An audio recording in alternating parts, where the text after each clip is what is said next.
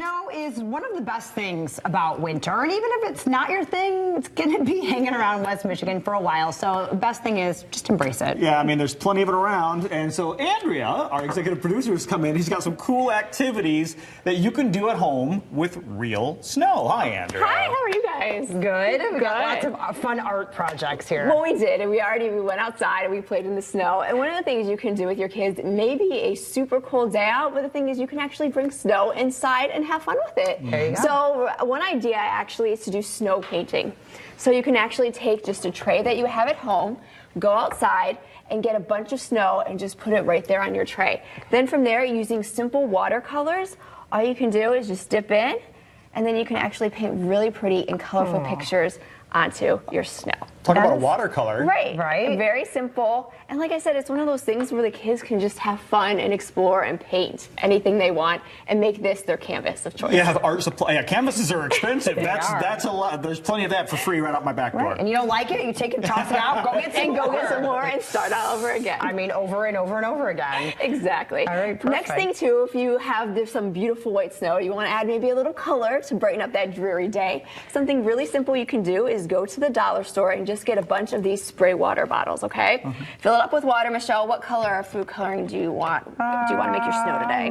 Let's do red. Do red? Okay, just put some drops in there. All right. Is this for indoors or outdoors? This is probably for outdoors if you want to go outdoors and do it, but we're just going to show everyone. So basically, you're just going to have a bunch of bottles. You're going to take a bunch of the colors that you want to do. All right, and then it actually becomes like a spray bottle. So you can spray, and then you're going to start eventually, once the colors mix in, and you'll start getting there it is. and you'll start getting colors on the snow. So this is a fun way to go outside and to be able to add some different colors and be creative that way as well. So once again, really simple project. It's a spray bottle, which probably most people might have at home, if not a dollar store, and just a bunch of different food colorings to do. Yeah, food colorings or watercolors. Simple, easy. Yeah. Love that. Yeah, exactly. And this one I actually have a photograph or a picture of.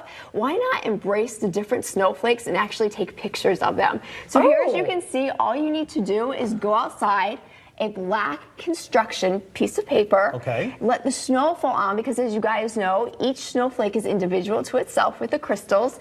And then take a close-up of it with your camera, your phone, and then have these really cute pieces of art that you can display throughout your house throughout the winter. Did you do that I photo? love that. Yeah. Who did that? You did that? I did. That was your photo? I did, yeah. What camera did you use? And to be honest with you, that one I did with one of my other cameras. Okay, I'm like, that's not your phone. As more of a zoom lens. Because that's amazing. Yeah. Right, but those are things that you can just be creative with, into another way to like enjoy nature and enjoy the snow. So Check them all out. I don't know if you saw earlier, there was a macro photography contest. We're going full circle.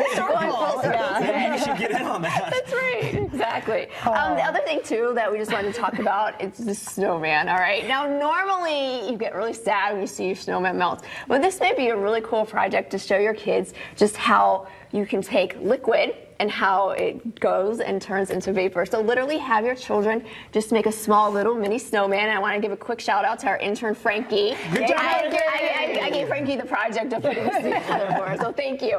But yeah, it's just a simple thing of actually taking it, putting it outside, maybe on your front porch, and just seeing how nature works and how you start from a solid and how it goes into water vapor and turns into gas. So just a small, simple science experiment too that you can do with the snowman. I love it. My kids are already familiar with gas.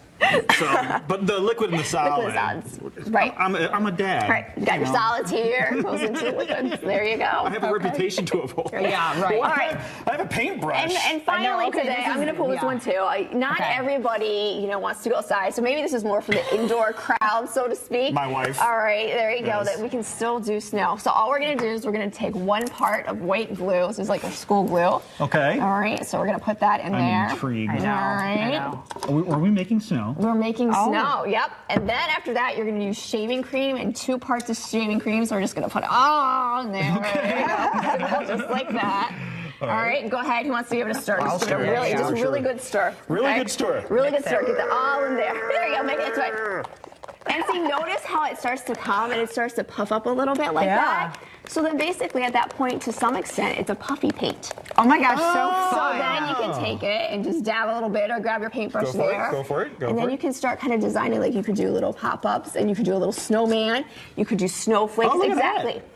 And then at some point too, once it dries, if you want to add color to it, once again, you can take your watercolors that you have down here and you can adjust and do whatever you'd like to do. So once again, this is for the crowd that might want to stay indoors, but you can still bring the snow indoors with our little snow paint. Could you put food coloring in there? And you could put food coloring in that as well, exactly, to change up the colors. Blue glitter. And have multiple goals. yes. I'm seeing a whole scene here now. A whole scene, exactly, of winter. I don't mind getting messy.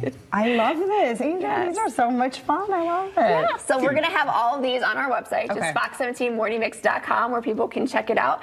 And also, too, if they've got any snow ideas for us, we'd love for them to share, too. Yes, we want your crafty ideas, so send them in to us. We need to keep busy this That's long right. winter. Exactly. Now that it's finally arrived. All right, thanks, A. And thank you so much for watching. Don't look at me. What? I'm good. I'm good, Todd. All right, Thanks. Have a great weekend. We'll see you Monday. I'm going to get you.